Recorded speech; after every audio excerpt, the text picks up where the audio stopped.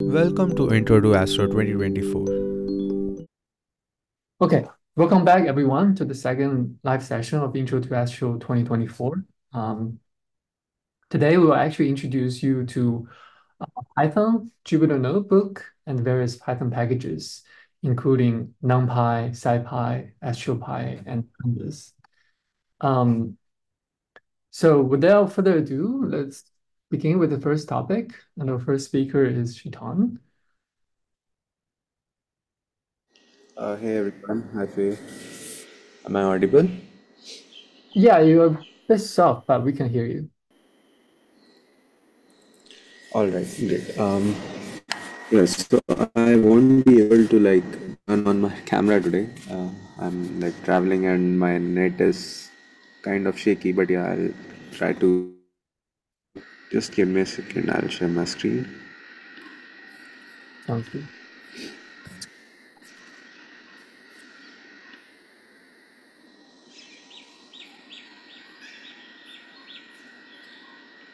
All right, so maybe we can get started.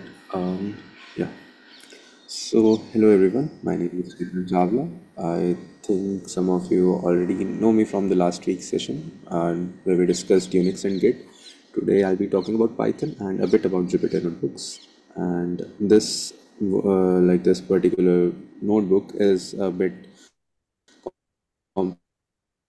comprehensive and it's really text heavy notebook, so I'll not go into the exact details. You can read this out on your own at your own time, but I'll cover the you know brief topics on what Python is, how we can use it, and what is the power of Python, like what all we can accomplish with it, and then what is your assignment, and finally what how we can use the Jupyter notebooks as well. So it will be a bit hands-on. So if you do have Python installed already on your computers, you can follow along whenever we switch to the terminal.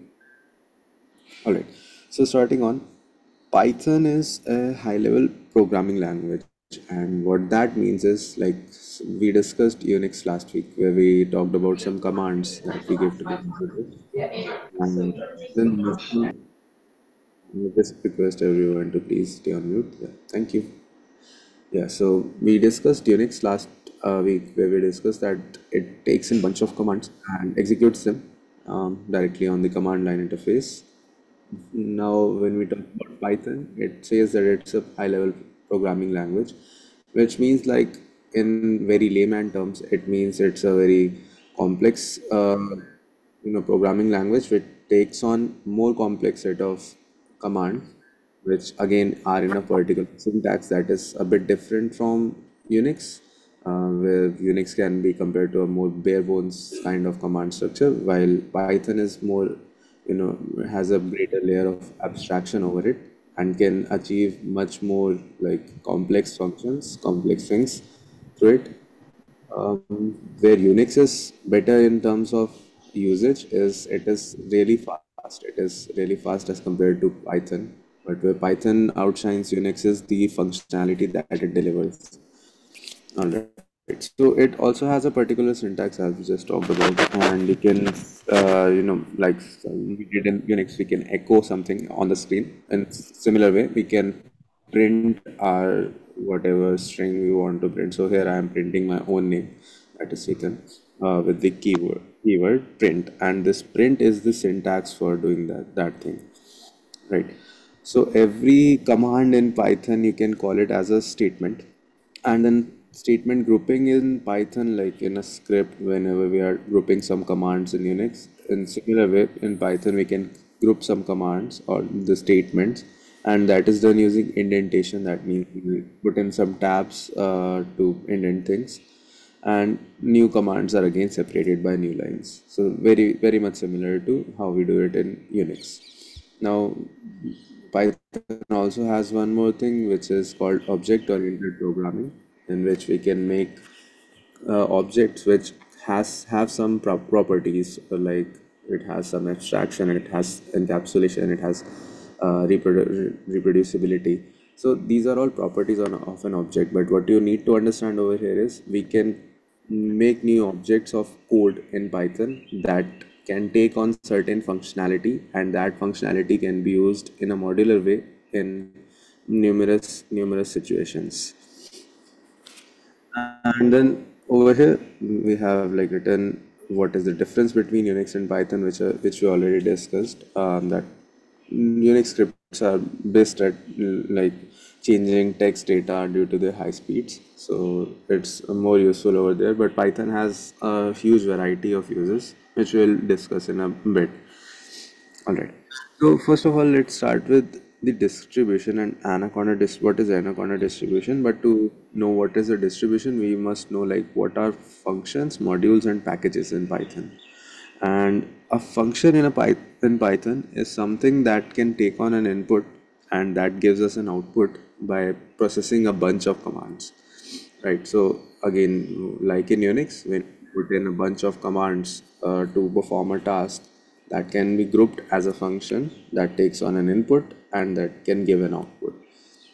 Now, when we bunch in like when we bunch in these functions into a more useful module, that means we are bunching in some typical kind of functions together. So let's say that I want to do some task that is related to working with a particular satellite, let's say TESS, and all the data that I need to use for that, I can bunch in those functions into a single file and call it a module that has similar set of functions to perform some tasks. And when we bunch in a lot of these files together, that is called a package. So a package in all is kind of a end-to-end, useful toolkit that someone like you or me can build on Python. And it will have a bunch of modules which are files, and those files will have internally a bunch of functions which can do certain things by taking in inputs and taking like giving out outputs, and those functions in themselves are a bunch of statements that can be used to solve certain things. So these packages that you and I are developing, these can be distributed via distributions, and this is what a distribution is. It bunches in a huge ton of packages into a single distribution. And Anaconda is one such distribution which has all these useful packages that are used in Python generally by astronomers and scientists overall.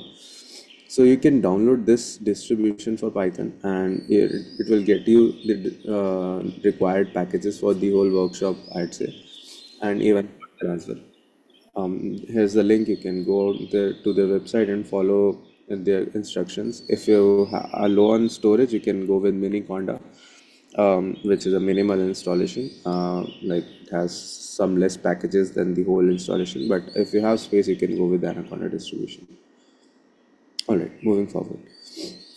Yeah. So Anaconda also has one more thing. So what it does is it can create some isolated workspaces for you. And what that means is, let's say that I'm working on Intro2Astro workshop. I can create a workspace which has packages that I need for this particular workshop.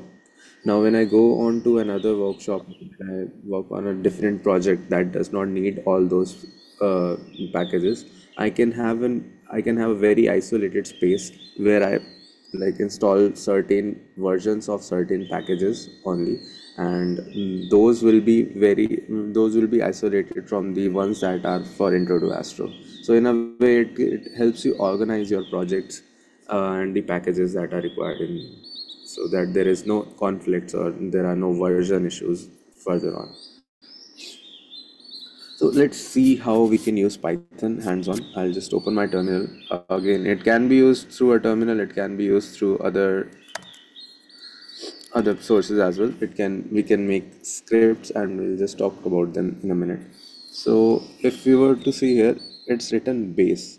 Over here, base means that I have installed Anaconda installation on my laptop, and this base is one of those isolated workspaces that I just talked about, the base workspace that I'm right now working on. And if I were to write Python on my terminal, and this will work for both Windows and Mac. it should open up my Python. So now, right now I can see the version of my Python is 3.8.5. I can now write in my commands over here, and also you can see I have this Anaconda distribution installed over here. So now I can write my statement. So let's start with print, and let me print hello intro to Astro participants. So this is a string that I want to output, and I wrote a function. This function was print. It took in an input which was this string, and every input can be put in these parentheses. If I press enter, then it will print this statement, hello into to Astro participant. If I were to also use a package, so I can use a package that is built by me or by someone else, and these some packages built by someone else can be open source. That means they are free to use by anyone. So and Python also has certain packages that are inbuilt. So let me try and use one package which is called OS. If I have to use a package, I use this statement import. That means that all the functions that were present in OS will now get imported in my current environment, in my current Python. Okay, and if I try to use a function from this particular package, which is OS dot, that means that I'm using a function that is present in this package. I'll write OS dot and then the function name, let's say get CWT. This gets me the current working directory, similar to what we did in Unix. We tried to type out the present working directory. So it will tell me where I am currently in my computer. Alright, so we have already done two things with Python. Let's move on and see what else can we do. I'll just write one more command. So we can also do some arithmetics that we can also do with Unix. And let me type in 1 plus 2. It gives me 3. Alright, let me move back to this. So we already tried all these things till here. Yeah. Now, if I want to do this via text file, I mean, I want to have a bunch of commands execute at the same time, not in a manner that one statement gives me one output, like I was just doing on my Unix. So for that, I can make a text file, or more appropriately, the text file should have a .py extension at the end. So that becomes a Python file, and it's a script similar to how we did what we did in Unix. That means it bunches in a couple of commands or statements to get certain outputs, and those all statements could be executed at once, like one by one. And this can be done using a text editor, and Sublime is one text editor that is very minimal and very good for use, and I can show that to you as well. Sublime.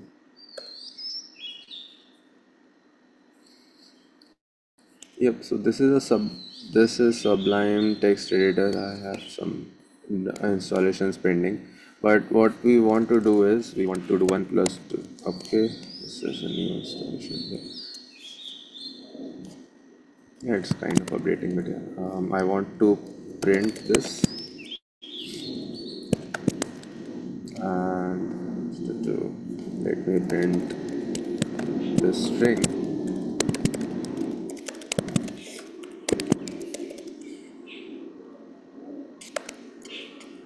Or let me do one more thing. Let's create in variables, and let me also tell you what variables are. So variables are kind of placeholders in our memory in Python that can take a value, and that value can be an integer, it can be a decimal, or it can be something in a text format. So let's say I put in a as 1 and b as 2, and I'll print a plus b, then it should give me 1 plus 2, that is 3.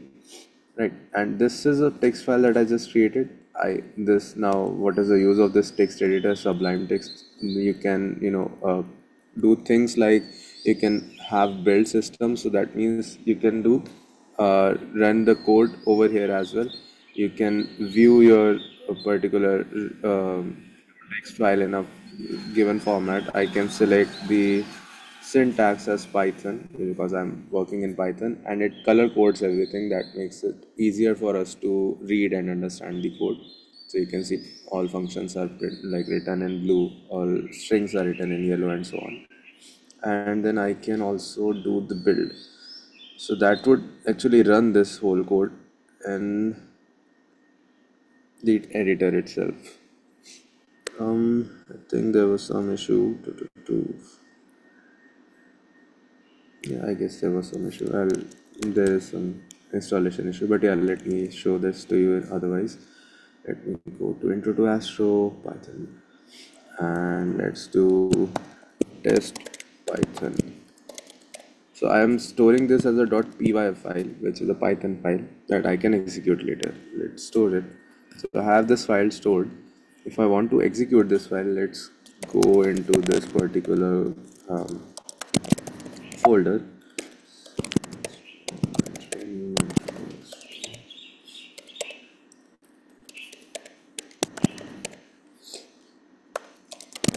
I'm in week 2, sorry,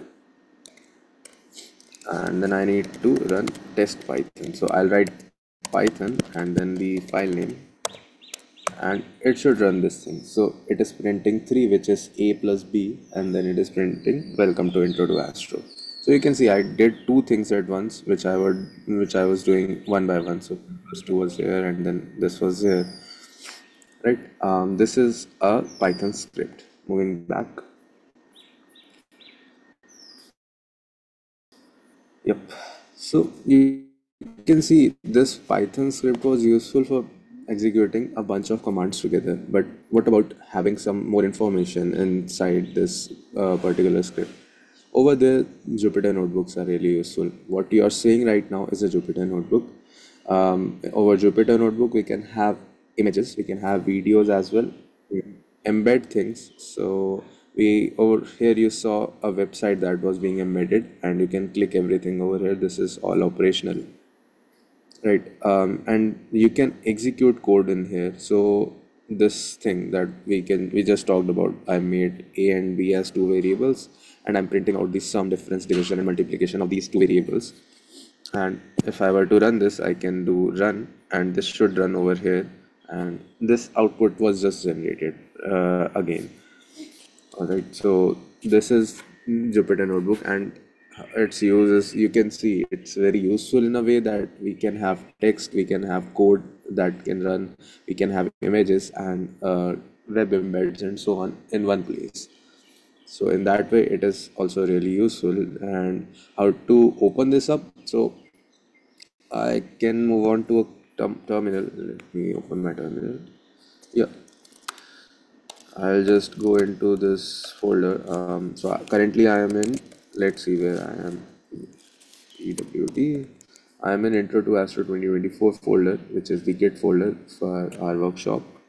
And if I were to run Jupyter Notebooks, I can simply write Jupyter Notebook. That should open up this Jupyter Notebook over a web page, which is locally hosted on my computer only. It's not on the internet. And then I can go to Wake to Python, and then you can see some bunch of Python notebooks. And over here, I have this Python and Jupyter intro IPYNB, which I have already opened over here. And this is a Jupyter notebook that we can run. We have some other functions over here as well. So each block can be run or stopped or rerun in a way. These blocks can be turned up or down. So I can do this and this. Like wherever I want to place the block, then there are some copy and edit commands for there. You can also see this kernel thing. So what this kernel means is that this Jupyter notebook at the backend is connected to a Python instance, and you can interrupt or restart that instance in case something goes wrong. All right, moving on. I'll just move on. There is one more helpful thing over here. If there is a function that you need to know what it does, what inputs it takes, and so on, you can write this particular command, question mark at the start of the function name, and then run this, and it will tell you what this does, like, based on the documentation that the author has given. All right. And now we have just two more things before we close this session. One is talking about the power of Python, and by that I mean I will just so before we move forward, this is something that will be discussed in detail in the coming weeks, and you will be making those plots as well. For now, it's just for purpose of telling you how powerful Python is and how easy it is to implement these things in Python. So over here, I what I am doing is I am reading in the data of 20,000 stars from Gaia, and that data is has 97 columns of data and to 20,000 rows, of course. And I'm making a figure out of those so that I can get the positions of all these stars in a manner. So these are RA, right ascension and declination, which are kind of coordinates of the star in this coordinates of the stars in the sky. And this is how it can be plotted, and let me run it for you right now. So if I were to press run, you can see it. Oh wow, it throws an error. I'm sorry. No file. Okay, I'll have to put that file over here again. But yeah, I'll just show this over here. I think I deleted some files over GitHub. But yeah, this runs in under a second, and you can see how it can deliver such excellent results in such a small lines of code. And this is possible because we have packages and we have inbuilt functions and we have open source packages, especially in Python. And moving on, I have a similar thing in 3D. So this whole diagram is doing the same thing. It's just in 3D, and it is having some extra bunch of information, like the temperatures of stars are color coded and the positions are like in three dimensions. Also, the sizes of the stars are like relative. So the bigger dots are the bigger stars, while the smaller dots are the smaller stars. And then moving on, we have Google Colab and Jupyter Lab. So these are online hosted Jupyter notebooks in case you do not have a really powerful laptop, or I mean, this works with a very minimal setup as well. But if you want to still work on internet and use resources that are freely provided by Google or Jupyter Lab, you can also use these Google Colab and Jupyter Labs, which are basically online Jupyter notebooks. And then lastly, we have an assignment. So this is software data carpentry. Again, similar to what we did for Unix. Your assignment is simply to get all the plots that you make out of this workshop and post it on the assignments folder. And yeah, this is pretty much it. Yeah, Faye, you can take it over. And for any questions, you can do write in chat and I'll answer them. Thank you so much, Ilan. Maybe we should pause for questions for this session. Yep, sure. Folks, if you have questions, feel free to post in the chat or unmute yourself.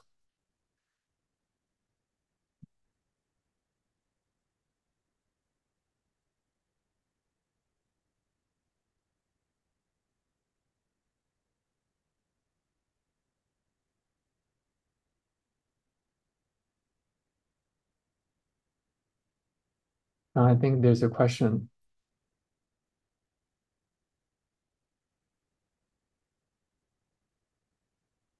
Is there a difference between echo and print? Yep, so right. Echo is basically used in Unix, whereas print is a function that is used in Python. So first of all, this is one difference. Secondly, echo is a command. That means it just takes in that particular thing, whatever we are writing after it. Print is a function. So it's a function, that means it can be modified. The functionality of function can always be modified. Now, print is actually an inbuilt function. However, Python is built such that you can even change the inbuilt functions, and that is how that is something that is very different from Unix. Like how far we can go in changing the source code. Right. So if there is another function that is similar to print, it will be in a very similar syntax that I just showed you. And I'll just share my screen for that. Give me a second.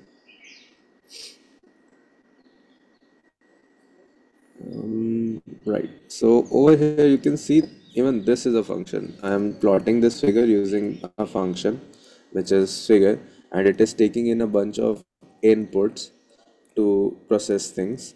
So this is a function. Now you can also build functions in Unix, but echo is not a function. Echo in Unix is a command.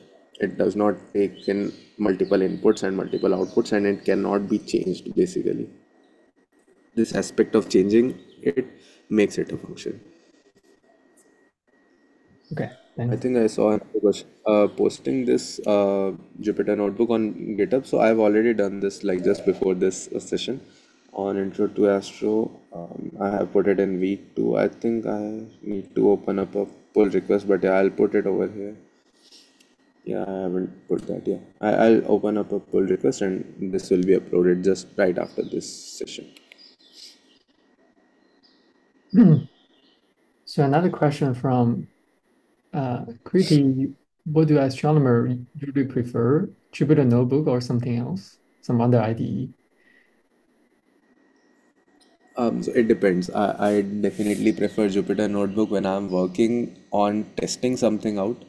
This is from my personal experience, and I think Faye and others might it might vary. But yeah, for myself, it's using Jupyter Notebooks till I'm working on something that I need to test out. I mean, when I'm working with, let's say, data for 5 stars. But when I want to scale it to, let's say, 1,000 stars or 10,000 stars, or when we are moving to high performance clusters, when we have to, work on much larger data and it needs much larger processing capacity, we go to high performance clusters, which are basically supercomputers. And over there, it's no use to use Jupyter Notebook. We have to make scripts, and those scripts are just directly used as such. So those are just .py files that can be edited using any text editor. And personally, I use Sublime Text for that. Thanks. Also from Equity, Python is a high-level language. Is there a more rudimentary computer language that we should learn? Unix is a very rudimentary language in comparison to Python. So Unix is a very good start because the more high level you go, it's more functional. A language becomes more functional. The amount of things that you can do with it becomes more functional. But as you go to more rudimentary languages like C or maybe like Unix scripting, you are allowed more, those are more faster. So you are allowed to do data manipulations much faster, and those are used really well in the industry when we are talking about text data that we want to edit. So for example, I want to edit large text files for data of stars. I'll use Unix, but if I want to plot that data into graphs and if I want to make scientific figures out of it, I'll definitely go with Python. So Okay, you can definitely Unix. Yeah. thanks a lot, Shitan. I think we should move on to the next session. Thank you. All right, I think the next speaker is myself. Be talking about various Python packages. Just share my screen. Can people see it? Shitan, can you see it? Or Maria, can you see it? Yeah, I can see it. Okay, sounds good. So as Shitan mentioned, a Python package is simply a collection of code that serves a particular purpose. For example, in multiple occasions, you may want to generate, say, a list of random numbers, say a Gaussian distribution. So writing such a code in a well-packaged format, you can recall the code multiple times in multiple different projects. So having modular and reusable bits of code is the essence of writing a Python package. So there are many useful packages out there you can download from using pip or just from the internet. And today we'll go through a few of these. The first package I want to introduce is NumPy or numerical Python. This is perhaps the most fundamental package for Python. Contains a large number of mathematical operations that can be used in science, data analysis, engineering, etc. And many brilliant people have contributed to writing NumPy. So thanks to these efforts, NumPy is actually pretty efficient and pretty fast. Okay, now let's import NumPy by using this command that Tom mentioned. Basically, you import followed by the name of the package. And if you like, you can import it as something. And this something, for example, NP here is a shorthand for the full package.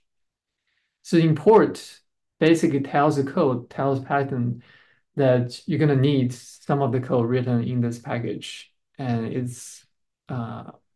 Python retrieves for your use later on. Okay. The first thing I want to introduce you to is the so-called NumPy array. So here, it's around the first cell here. So here I'm defining a Python list, which is just a list of numbers, say here 1, 3, 45, and 8. And then I'm converting this list into a NumPy array by calling np, which is, again, short for NumPy, dot, followed by the specific function name, which is array here. And you give it a, which is the list we have defined. So now if you print out both a and a dot a subscore np, you can see it's the same list of number, but they have different type. The first one is a default list in Python, and the second one is the NumPy array. Now, why is NumPy array used? A chief reason is that arrays are much faster than lists. So it may not manifest with such a small array. Now let's try to generate a much larger array. So here I'm generating 10,000 once and put it into a NumPy array by calling this function numpy.once. And you can see this indeed a list of ones and the number of elements, which can be found by this command len, which stands for length, I think. You see there are 10,000 elements. Now we can try to sum all these numbers together and see how long it takes. We can do this by calling another package called time. Let's not worry about that now. The purpose of calling time is to tell us how much the code takes between running this command and before starting the command and finishing the command.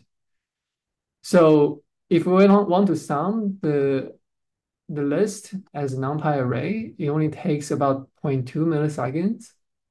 However, if we do the same by using a list, then it takes a full 2 milliseconds. So there's a factor of 10 improvement if you do the same operation in NumPy array. And this is a key point why we're using array or NumPy array wherever possible. So let's look at a few other ways where you can initialize the array. You can just, give the array as a number of lists. That's what we have seen. You can also generate a series of zeros. For example, A2 here is 10 zeros, and this is the function you would use to generate that.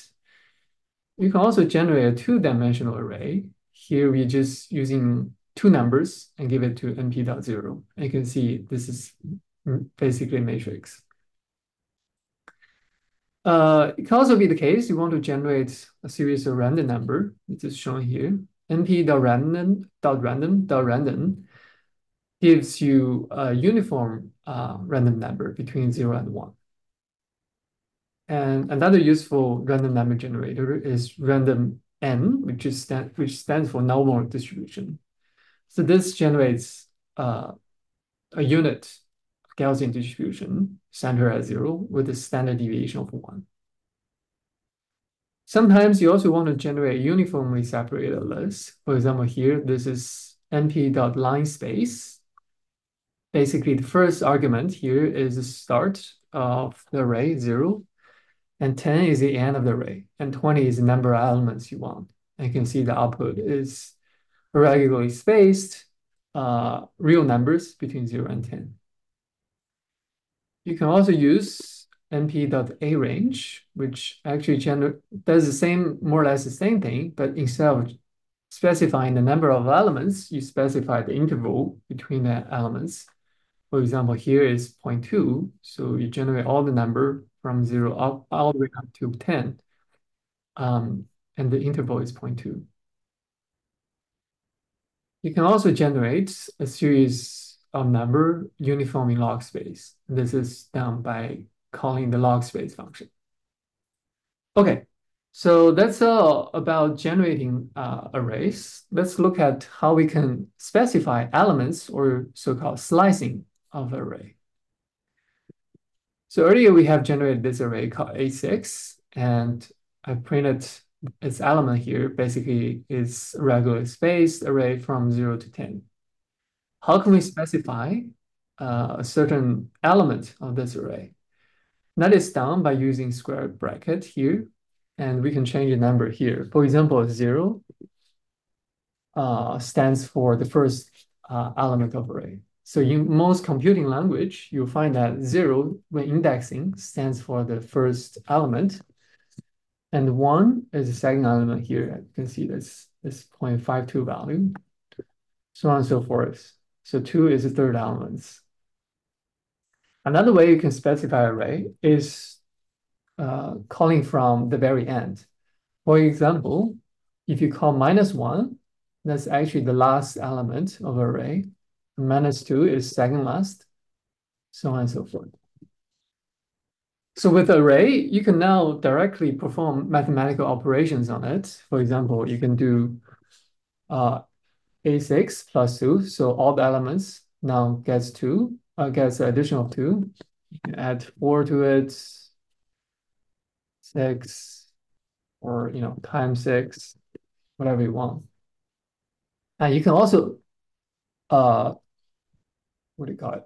You can also use array as arguments to functions. For example, NP, the sign here is the trigonometrical sine function.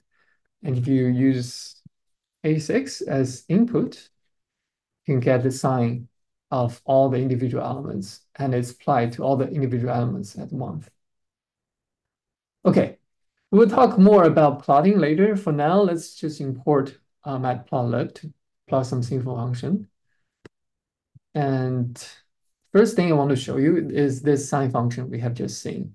Now, x is another NumPy array. Now it's uniformly spaced between 0 and 10 with more elements. Previously, we have 10 elements, but for a smoother curve, we can give it 1,000 elements.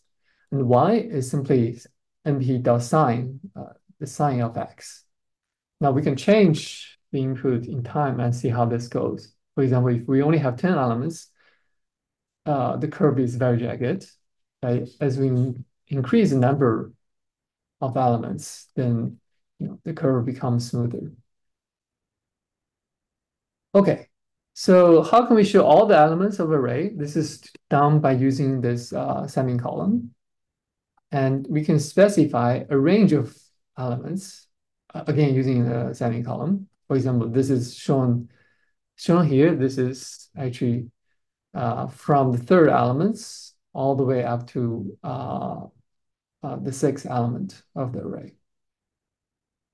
Actually, for Python, this is actually the fifth element of array, because for Python specifically, you call the elements up to that number by excluding that number. For other computing languages, this may not be the case. Be mindful of that. This is kind of unique for Python. Another way is you can use two semicolons. The first number here specify the starting element you want. And the second number here specify the last element. And the third number is actually interval at which you select the numbers. For example, here all it's saying is that give me the second element of array and stop at the sixth element, but only provide array at interval 2. We can also change this to 3, then only 2 numbers included. That's 2 and 5 here. Or we can use 1 to give us all the elements here from 2 to 7. Okay, so that was slicing, which is if you know which element you want, then you can use the number or the index of the elements directly. Another way you can do element selection is using mask or filtering. Here, let's generate another array from 2 to 10. This some integer numbers and say we want all numbers that's larger than 5, then we can again use a square bracket. But now instead of using the numbers, we directly put the conditions inside. For example, a larger than 5, then Python is smart enough to know to retrieve the elements that satisfy this condition. Actually, you can put multiple conditions here. For example, using a curly bracket, and you say you want all number that's larger than 5 but smaller than, say, 8. Oops, need this and sign for and conditions. Then, as you can see, you only get 6 and 7. All right. So another thing we can do with Python is stats. So here, let's begin with a list, or well, with the array of random number, and we generate it through this rand_n function. And again, this number specifies that we're generating 10,000 random numbers. And if we plot it, we can see the random numbers are centered at roughly 6 with some amount of standard deviation. Now we can find the mean value of this list of random number by calling np.mean, and you just give the array again. And you can see it's pretty close to 6. And SDD stands for standard deviation. And again, we can just simply supply the function with the array and everything works. This np.cumSum is actually the cumulative sum of number. And for example, if we put a equal to 1, 2, and 3, then cumulative sum is simply as 1, 3, and 6. It's very simple. Okay. Calculus, you can also do calculus with NumPy. For example, if you want to get the derivative, the key function you want is np.gradient. Again, using our sinusoidal function as an example, you can just give the function 2 elements. The first one is y, or the variable, and x is the parameter. And you can see it successfully retrieved the derivative of sine function as a cosine. In reverse, you can also perform integration. This is done using the np.cumSum, cumulative sum function. And you can see, again, this is what you expect theoretically. So note this function has some small difference from a purely theoretical answer, because all you're doing here is doing infinite sum. So your answer is only correct depending on how much interval you have between each array elements. Okay, I think this is something we have seen. You can also generate a 2-dimensional or even multi-dimensional array using NumPy. Okay, I think that's all for NumPy for now. Let's move on to Scipy. So earlier I mentioned that NumPy is used by engineers, software developers, and scientists. Scipy, on the other hand, is, well, more or less designed for scientific operation. A number of key things Scipy can do include parameter optimization, integration, interpolation, and signal processing. Okay, let's take a look here. So in the first cell, all I'm generating is changing the y function from a simple sine to include a quadratic function of x, as you can see here. And this is what x and y looks like in a graph. So the first thing we want to do is interpolation. What is interpolation? Well, interpolation basically operates on a discrete set of data, for example, which is shown here, and tries to interpolate or specify the value between these discrete points. What do I mean by that? Let's take a look at the result. So you can see our function is only evaluated as regular intervals, we do not know anything between them. But by calling this function, which is scipy.interp 1D, and you specify that between every 2 points, you put a cubic spline to them. And this tends to smooth the data. And you can see it kind of recovers the original shape we put in. You'll find later in your scientific endeavor, this is very handy. You have sparsely sampled data. Okay. Another thing we can do with SciPy is curve fitting. Here I'm generating another X and Y array, but now the Y array depends on the X in this functional form, which is more or less a quadratic function of X plus a constant. And we also added in some random noise using the normal distribution. And this is what the function looks like. Again, calling SciPy, we can use this function called curve fit. What does curve fit do? Curve fit leverages the fact that you know what the underlying function should be, but you do not know the parameters specifying the function. For example, here when we generated the function, the two parameters are, first of all, 3, which is the coefficient of the quadratic term, as well as the intercept, which is 2. Now you can use curve fit to estimate both of those values. For example, let's do it again with a smaller error. So you can see curve fit actually retrieved the two parameters you put in pretty well. First one is 3. Again, this is the coefficient. 2 is the intercept of the function.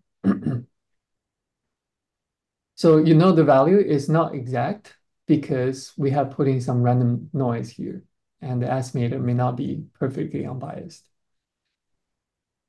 All right, moving on. Let's look at another data set. So here, what we get is a series of numbers, say the measurement. You do not know how these functions generated, but looking at the results, you can pretty much tell that the data can be well described by sinusoidal function. So what can we do?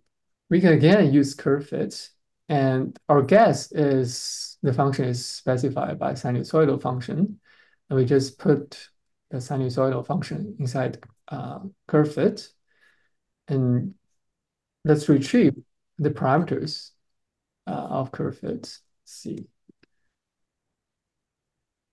So you can see SciPy curve fit does a pretty well job of modeling the data we have. There's some locations where the reproduction is not perfect, but in general, the trend is well captured by sinusoidal function. Okay, shortly before we end, another thing I want to introduce you to is SciPy has a whole list of special functions, for example, Bessel function, Legendre polynomial, and many more. So you're not expected to know what these means. I think this will come later on in your undergrad courses, your physics courses. But for now, the point I want to make is that when you encounter special functions like this, SciPy usually have them implemented. All you have to do is import these functions from SciPy. And you don't have to reinvent the view on your own. All you have to do is to call this function using SciPy. For example, the Legendre polynomial is recreated perfectly here using SciPy. Okay, I think that's all from my end. Let's pause a bit for a short Q&A session.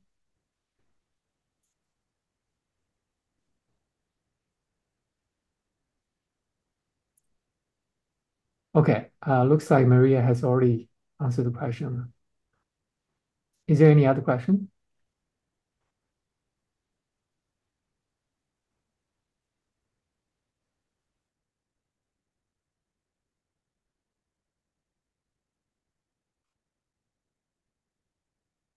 Okay, if not, let's move on to the last part of today's session, which is Astropy, and the presenter is Maria. Maria, would you like to introduce yourself a bit? before we start?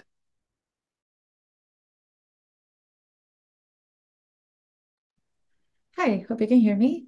My name is Maria. I am a soon-to-be fourth-year grad student at the Institute for Astronomy, the same place where Faye works. My research is based around adaptive optics, which you will learn more about in one of the upcoming sessions. I do both observational science and instrumentation. My observations are centered around imaging what are called protoplanetary disks and fitting models to them to understand how different structures in those disks are formed. And my instrumentation work involves an upgrade to the existing adaptive optics system at Keck, something which I can probably talk a little bit more about when I'm doing the Intro to AO lecture. So in the next,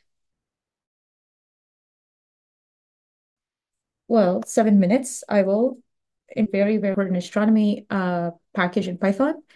Hopefully I can get through most of what I planned. It's called Astropy.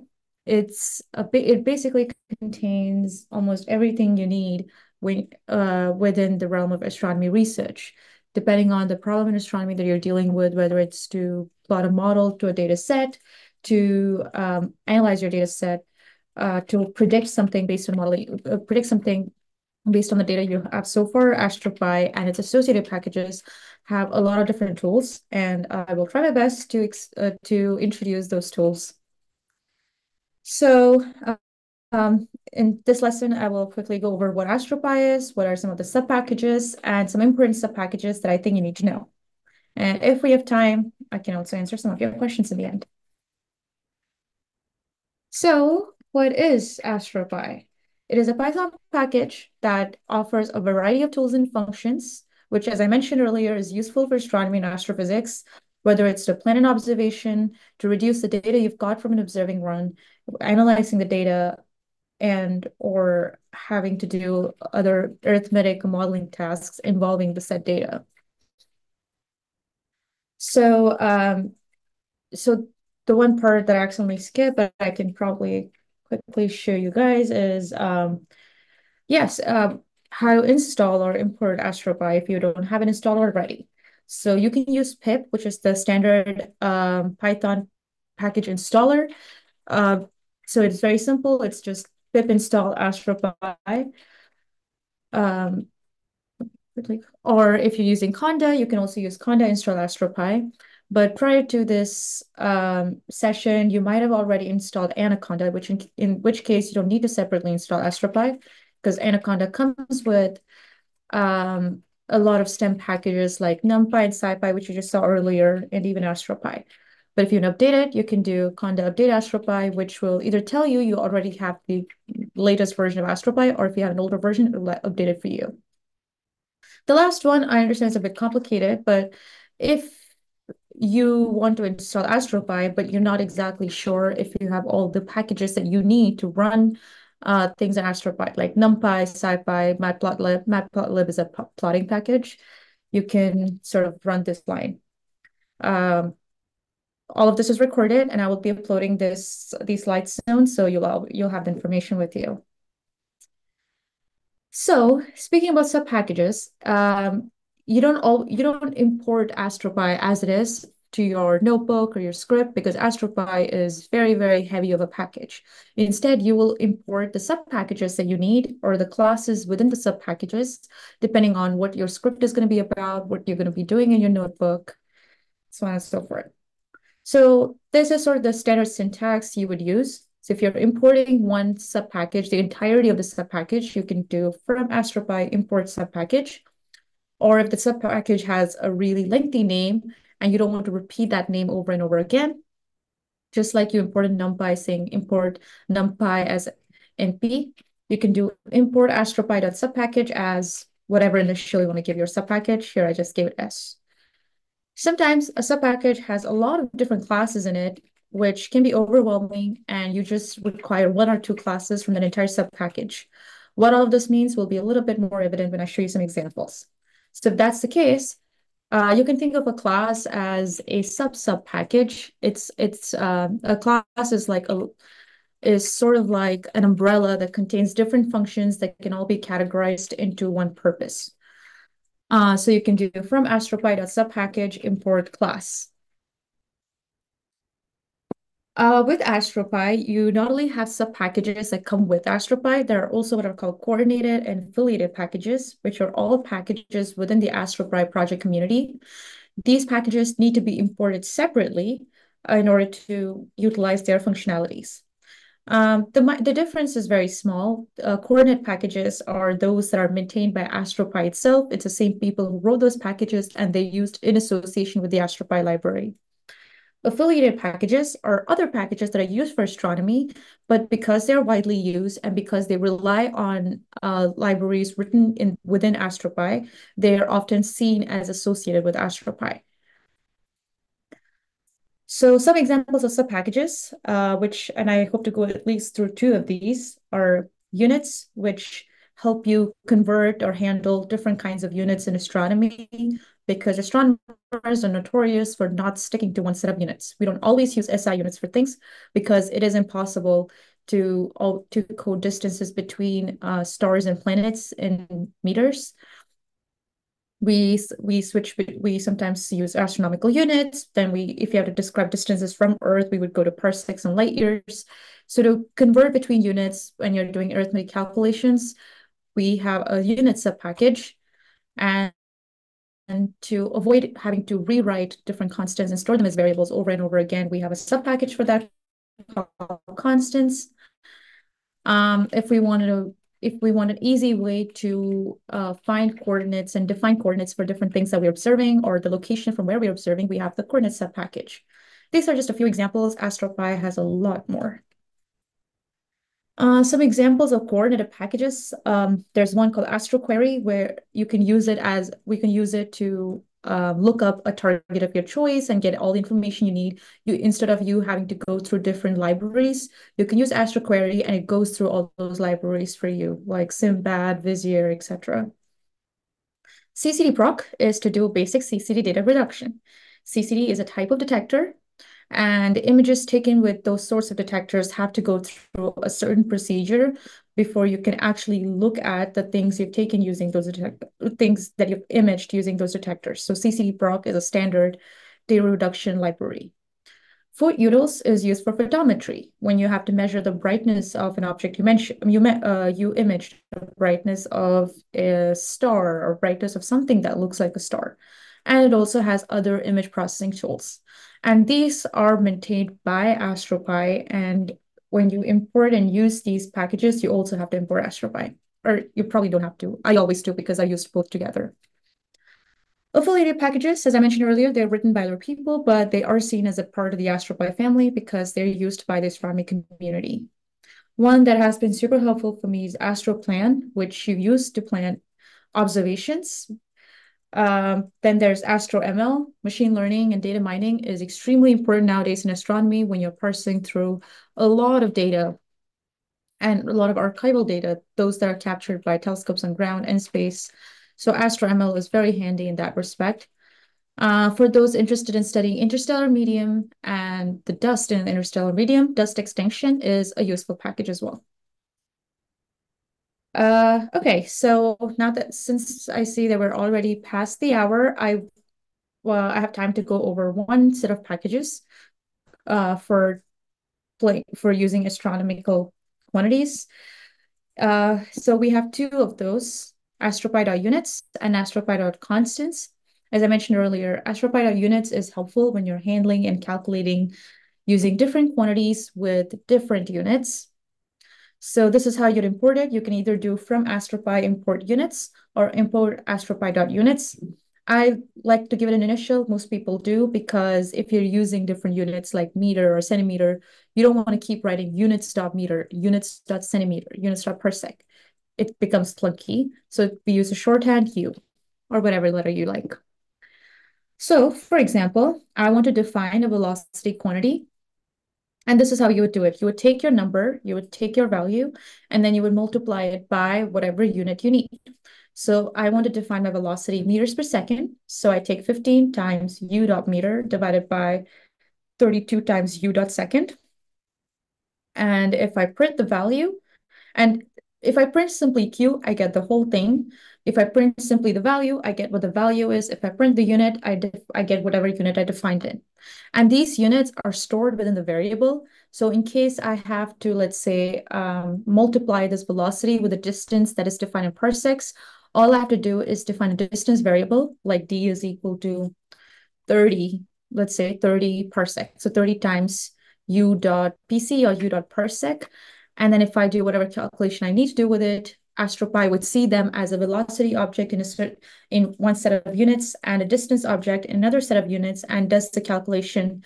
And within that, it will know how to convert between the units and give the answer, typically in SI units, or if you want the answer in specific set of units, you can do that as well. And that is by using the function dot to. So let's say I have a distance that is in parsec, 1 parsec, and I want to display this distance in kilometer. All I have to do is the variable dot to, and within the parentheses, I would give it the keyword argument u dot km. So it knows to convert 1 parsec to the equivalent number of kilometers, and that would give me the value 3 times 10 to the 13 kilometers, which is what 1 parsec is. And then the other quantities related package is astropy.constants. So I can import the same way I imported units. And what this does is it comes loaded with almost pretty much the most used constants in astronomy, the universal gravitational constant, the Stefan-Boltzmann constant. If you don't know what this is, it's a constant that we use when we're calculating fluxes and luminosities. Basically, a lot of constants that you use in astronomical problems, instead of having to rewrite them yourself and define units for them and store them as variables, sometimes it's very handy to just have a library of these so you don't have to define them on your own. So this is tied with so you can import this, and let's say if I want to print one constant, I want to print the universal gravitational constant. So I do print c.g, it'll give me all the details. It'll give me the value. Well, whoops, sorry about that. It'll give me what the value is. It'll give me what the uncertainty is, what its default units are, everything. So I had a problem set for you. I was going to show you the answer, but since I'm out of time, I wouldn't. And the notebook for all of this will be uploaded very soon, and I will send a message on Discord once that's done. So a little assignment I had for you guys was to calculate the gravitational force between a star and a planet which are a certain distance apart. The equation is very simple. If you don't know it already, you can look it up. And the goal is to use astropy.units and astropy.constants to do this calculation. So in astronomy, if this convention is confusing to you, in astronomy, we often have like objects at varying sizes, both speaking linearly or radially, as well as in terms of its mass. So it becomes very difficult to keep mentioning things in kilograms or kilometers. So we use shorthands like a solar mass. So a solar mass is the mass of the sun, or Jupiter mass, which is mass of Jupiter. So we often define mass of planets as Jupiter mass or Earth mass, and mass of stars as a solar mass, or how many ever solar masses they are. And astropy.units does have those as actual units. So you can literally just look up what the shorthand is for solar mass and what the shorthand is for Jupiter mass, and you will get what the relevant units are, and you can use that to solve your problem. AU is astronomical unit. AU is the distance. 1 AU is the distance between the Earth and the Sun, and AU is often used when we are talking about distances between a star and its neighboring companion. So this is a problem that you can try out. I will lay out the context for you and a lot more information to help you with this in the notebook that I'll be uploading tonight. Let's see. All right, thank you, Maria. Yes, and I think I just had one more thing to show you guys in the end. Let's see. Yeah, these were some few websites that I noticed. If you look up, because Astropy is very dense, it has a lot more information. And originally I timed this presentation for 20 minutes, so obviously I can't cover everything. But there are a lot of modules, documentation released by Astropy itself, and lessons written for astronomy programs that delve into how to use Astropy, how to use its different functionalities for everything that you require. So I would highly recommend going through these lessons, doing the practice problems they have, and that would really help you becoming efficient in this. And no one learns Astropy at one go. Most of us still use the documentation from time to time to be able to use these functions. So yeah, feel free to ask any questions you have and to keep going back to these documentations for whatever you need. And this is not just true for Astropy, it's true for literally every Python package that we're introducing to you through this module. Thank you. Register now on bit.ly/intro2astro 2024.